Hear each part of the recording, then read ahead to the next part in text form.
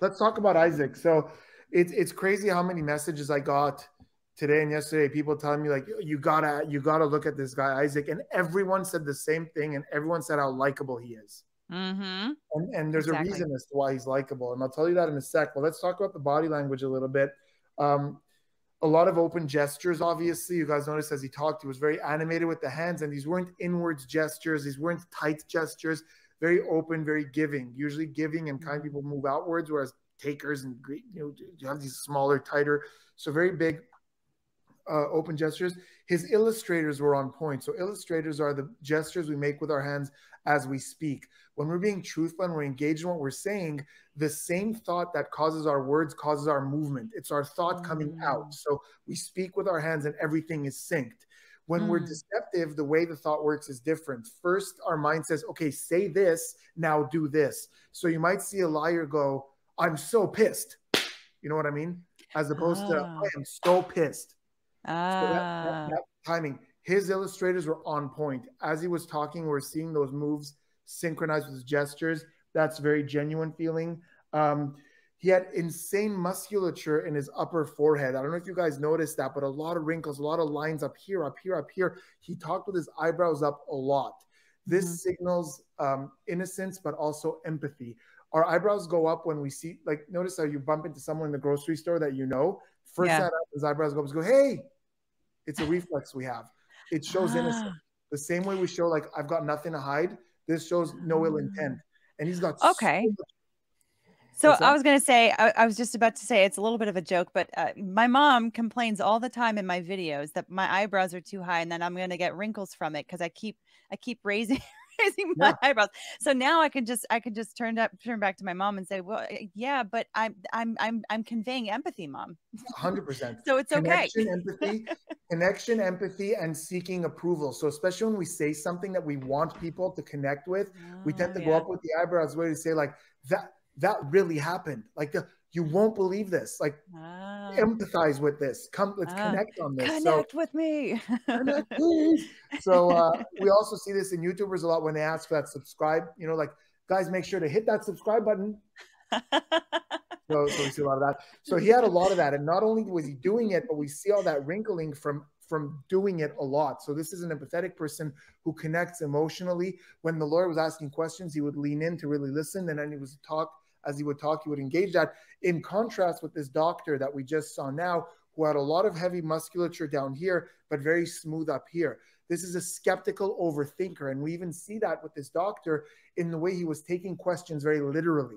You know what I mean? Like when a question was, I don't have the exact answer to that specific thing on that specific day, specific, skeptical, deep thinker, musculature here. Like Kurt right now. In fairness to the doctor, that is how you tell your clients to handle a deposition. Exactly. Answer that question as literally as possible. Sure.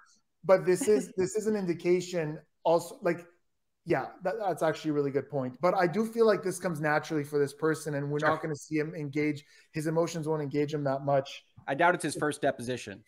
Yeah. Good point. That's for sure. Maybe he's been stung before by letting his emotions get the best of him. The other thing about Isaac, he had a low blink rate. So usually especially because he was talking about stressful things, you know, he was talking about his friends arguing. He obviously feels for both of them. And that was so cute. I just want to give him a big hug. Yeah. But his blink rate remained pretty steady. And that's, you know, it's not something I expect for the blink rate to go up. It's just when we are stressed and nervous about something, blink rate tends to go up. His was very steady, very low. Between this conversation and the last one, I've never been more self-conscious about my blink rate.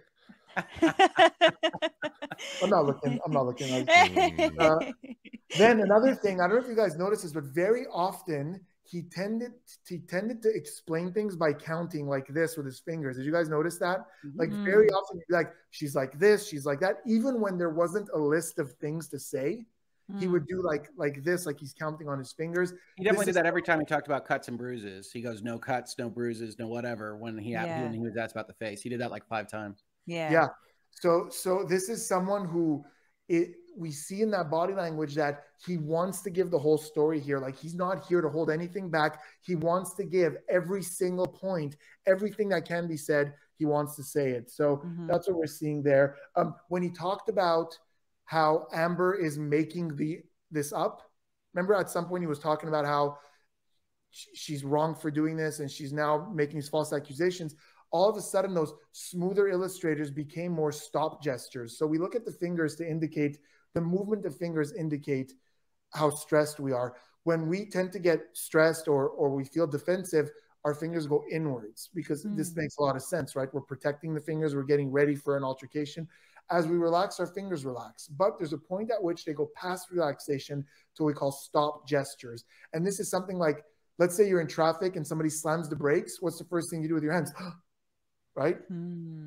So, or something like this, we tend to go, oh my God, stop. Like, so at that point, when he was talking about her accusations, we saw a lot of those stop gestures. He was talking, there was a lot of this karate chopping going on. Like, he wants this to stop. This is when we're thinking stop, stop, stop. Yeah. The way Johnny's looking at him is interesting. There's real love there, like a real brotherhood, like a real deep friendship. There's also a little hint of mischief, like they've gotten into trouble together. It's the way, you know what I mean? It's the way old frat brothers will look at each other. Yeah, I could sense that.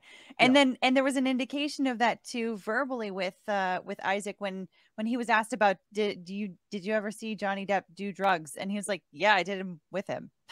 Like, we did them together. So there was a very, and he was just the same way that he was when he was explaining anything else. So I could definitely see that mischief element in their history. Very little, like, this is a man who wouldn't even want to lie, because first, it's not really part of his MO, but also like you see how much he doesn't want either of them to be here. He's that friend, you know, like you're at a party, things get out of hand. There's always that friend who wants everyone to get along again. He's like, guys, what's going on here? We're all friends. This is him. It hurts him to see his friends doing this. Yeah. One more thing. So the reason he's very likable, I'll tell you the reason he's very likable. So he's got that extroverted artistic type, right? We see it. Like, he's extroverted, he's artistic, he talks about his art a lot, he talks about himself a lot, so the ego is up there. But despite that, he's not arrogant or condescending.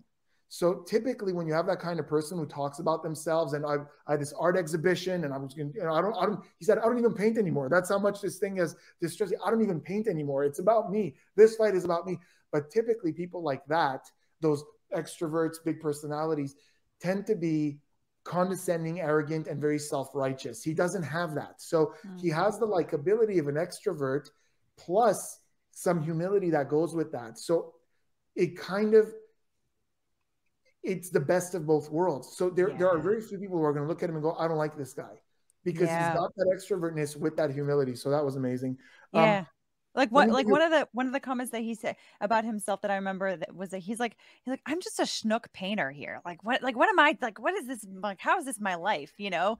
And then he referred to Johnny, you know, he gave me his sandwich, man. He shared his sandwich with me. Like, how am I going to share my sandwich with him? So gratitude is so important. And he was showing that infinitely towards Johnny Depp. Like, I feel like this guy, I mean, I don't know what they have planned for witnesses in his favor, but this guy, like, he should have closed this whole thing, because he is like, you listen to this guy and you go, yeah, Johnny Depp's a good guy. Like, if like this guy has convinced me that Johnny Depp is a good guy. He has his moments, but he's a good guy. Did you guys feel the same? Yeah. Hogue, not so much. Okay, I'm not as convinced. I mean, I look at things through the eyes of a lawyer, right? This is exactly what the cross-examination presented, which is maybe not well done, but you expose the biases, right? Gratitude, sure. Friendly guy. That doesn't actually mean anything about Johnny Depp, who is also going to have all this evidence said about how toxic and problematic this relationship was. And also, he's indebted to him on a very fundamental way. And he presents it friendly, which I agree with on all of your parts. But from a legal perspective, this feels like the only way he could come out is Johnny's a good guy, Amber's a good guy. He's not really probably deciding that many people are not good guys. And so I can discount that assertion. That's a good point. I'm going to give Hogue that. That's a really good point, because this guy sees the good in everyone. So he might just be giving us the glass half full version of Johnny Depp. Well, he said they were both great, right? And the rest of the trial is how they were both very not great. So, I mean, I don't have a problem with it. And I agree with you. Seems like a fun guy to have around. I just discount it. That's all. That's great. That's such a great perspective. But with regard to the way that he sees Amber, he loved Amber. You know, he was like tripping over himself to like give her all of these compliments and accolades. And yet he gave information that showed that, like, despite the fact that he loves her, he saw some things that she did that's going to be indicating some not so great things about her. And then in cross-examination, you would think that they would be able to pull some kind of information, some kind of detail from him that's similar to Johnny that would kind of do the same thing, but they didn't quite pull that out of him. I mean, all they did was the drugs, but that's been elsewhere. Well, of the ones I have seen, I think their cross-examination strategy or talent, whatever you want to describe it, is poor. I don't think they're aimed at the right directions, and that they're presenting in ways that put people on guard and do very odd things with how people respond to them.